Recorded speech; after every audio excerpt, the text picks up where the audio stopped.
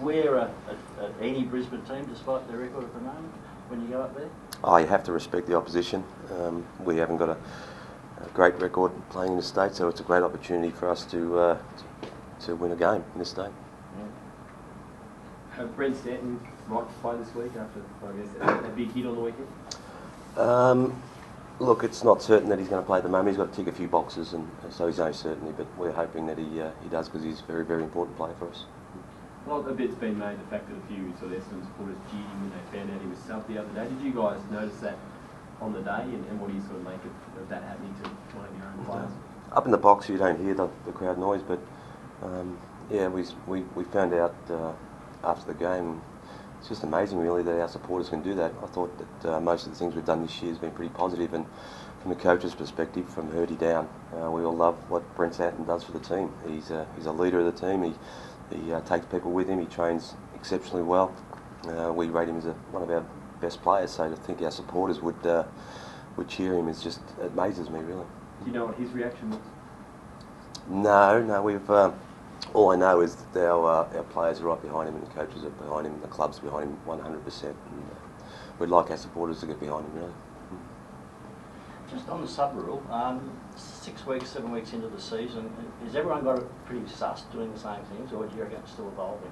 No, it's still evolving. I think different teams are doing different things, and we seem to do it about 10 minutes before three-quarter time if we don't have an injury, and really you have to assess the injured guys really quickly, which is a different thing. I noticed Carlton, put the young boy back on the ground to see whether he could play or not. So it's all these different scenarios that we're still sort of, fighting our way through. Yeah, my next question was just that. Is there a propensity now, or a negative window to put a hurt player back out because you want to protect that late sub? I'm not sure whether that's, like, if you know someone's injured, you're not going to put him back out there if he can't play. But it's that grey one, isn't it? That we really have to make a really astute decision quickly. So that's something that Carlton faced. We haven't really faced that, so I'm not sure what took place at Carlton. Has there been a temptation to play around with that? You said 10 minutes before three-quarter time is your preferred option, but have you wanted to sort of play with it a little bit to see if there's a better or worse scenario? Oh, not really, because you're always worried that you might get an injury as soon as you make the sub, and then you'd be down to 2 players, which puts you in a really bad position. So we at Essendon just try and wait till as long as we can, and we think that's the appropriate time that we feel is right. We've never done it because of a player's playing poorly. We've just done it waiting for that injury. Just on that, too, the evolution of the sub rule and how it's affecting play, is the last 20 minutes of a game noticeably more important where you see teams tire a bit? It seems like a lot of good sides are really running over the top late. Yeah, it's a funny thing. The fatigue factor in a game is more prevalent now than it's ever been, and you could sort of question some of your team's decision making at times, but it's a fatigue factor. There's one less player on the to rotate, and players are playing more time, and it's really difficult to get through that period. But the sub guy comes on and he looks like he's got legs, and if you pick the right one and he's in the right frame of mind, he can have an impact. And Angus Monkfries on the weekend did that for us. Do you find yourself liking it, because you coach all through the full rotation of the bench, but do you find, this is not bad, this is good for the game, or where do you sit on it? I think there was a lot of negative publicity about it earlier, and I don't think it's as severe as what we thought. We're coping with it, teams cope with it, clubs cope with it, so I just hope that we don't get too many injuries later on. Yeah, but you didn't say whether you liked it or not. I haven't got a real strong view. I don't mind it. I'm not totally against it and not totally for it. They're the rules, and we'll just play within them. 7 rounds in, is the speed of the development of this group surprised you, given what you saw from the outside over the last couple of years? I think that surprised all of the coaches. They're listening, and they're trying to do what the coaching group is trying to teach them to play the sort of footy that we want to play. So, and as a result of that, we have a higher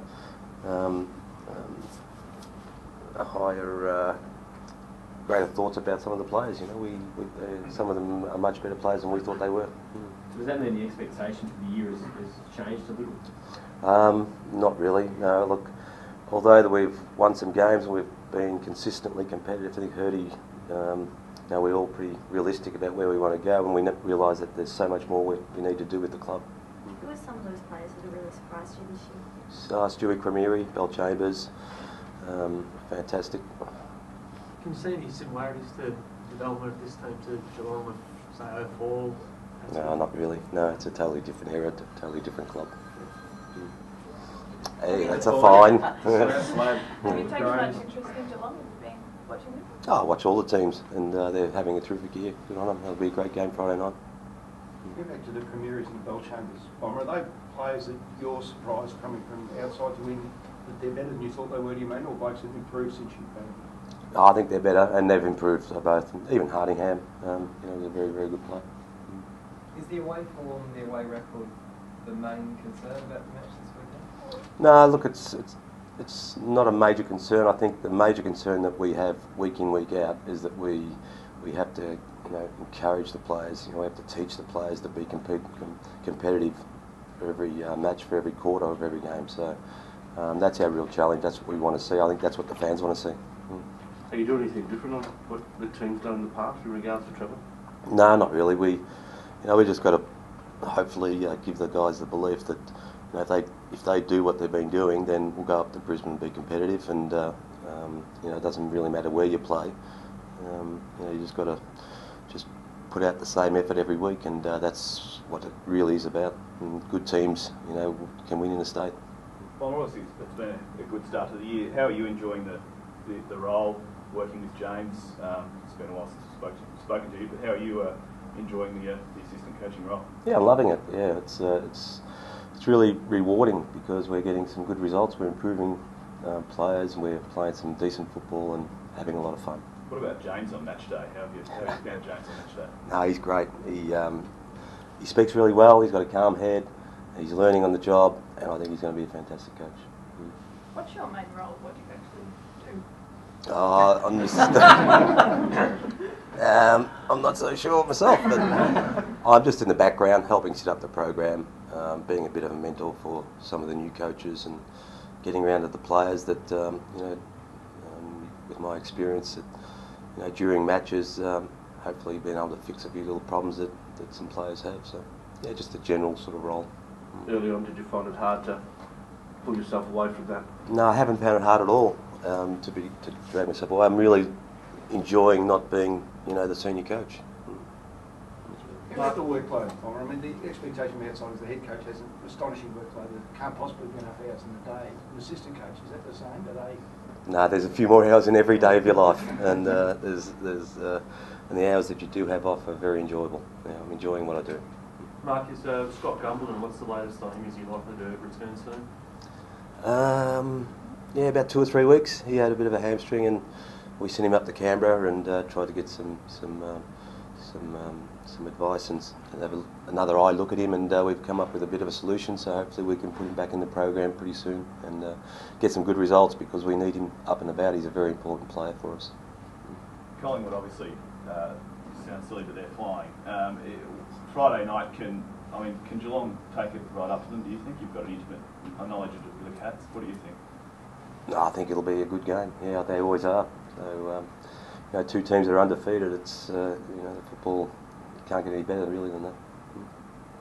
In terms of your mentoring of the players, is that one aspect that you're really enjoying, having a bit more time as an assistant coach to really get alongside players and get in their ears and teach them?